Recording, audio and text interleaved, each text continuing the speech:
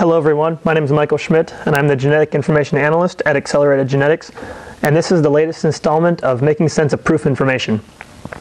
Today we're going to be touching on a new trait that the CDCB is introducing called cow livability.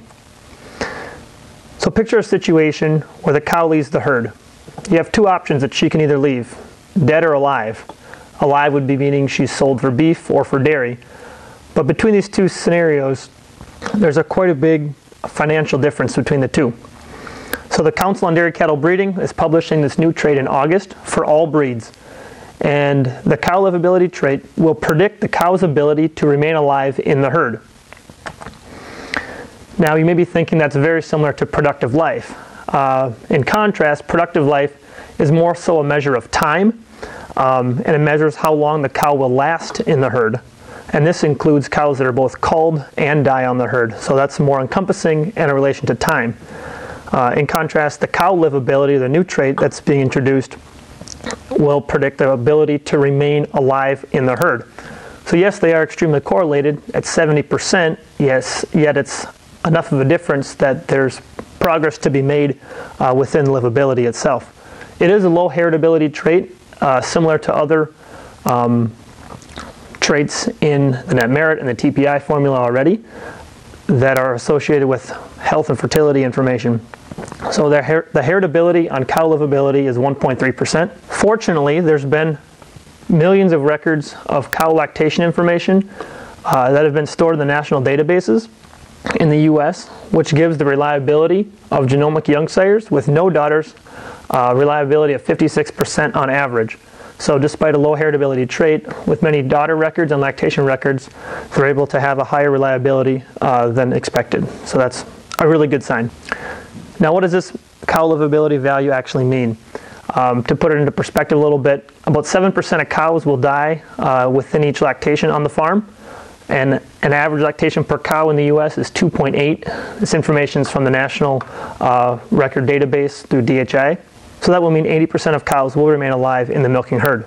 And this 80% is used as a baseline for the cow livability trait. If an animal is +2 on cow livability, that would mean the animal's 82% of their daughters will remain alive in the farm. Similar for +4, 84.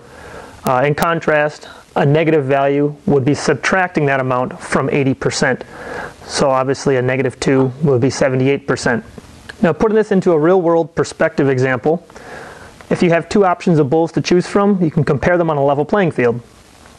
If one bull is 2.1 for cow livability, that would mean 82.1% of his daughters will remain alive in the herd.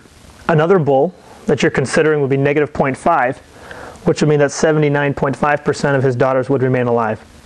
The difference between the two is 2.6%. And this 2.6% difference may seem small, but multiplied across the 400 cow dairy would leave you about 10.4 cows on average more that would remain alive in the herd that you could sell for profit instead of take as a loss if they died on the farm. Considering cull cows may be about $1,200 on average, we're looking at about a $12,000 difference when considering a 2.6% difference in cow livability. So cow livability is definitely a win-win scenario for farmers and for cattle. This trait will be able to increase the health and longevity of dairy cows in the US of all breeds, and farmers will also capitalize on this as cows leave the herd and they're able to profit from them. So cow livability will be published for the sire evaluations for all breeds in August. However, they will not be included in the economic indexes from the USDA, such as net merit or grazing merit, cheese merit, or fluid merit. Potentially these indexes could be included with cow livability in the future, but it will not be included in August. Obviously, cow well-being is an important factor for all dairy producers and an important part of profitability and success of any farm. Accelerated Genetics is committed to the cow health and longevity of all animals, and we believe cow livability is another great tool in helping to create healthy, profitable cows for our customers. Just a reminder that all breeds will be included with this new trait, so all sire pages and directories will have this trait included for the August genetic evaluations. For more information regarding additional information about the cow livability trait, please contact your Accelerated Genetics representative.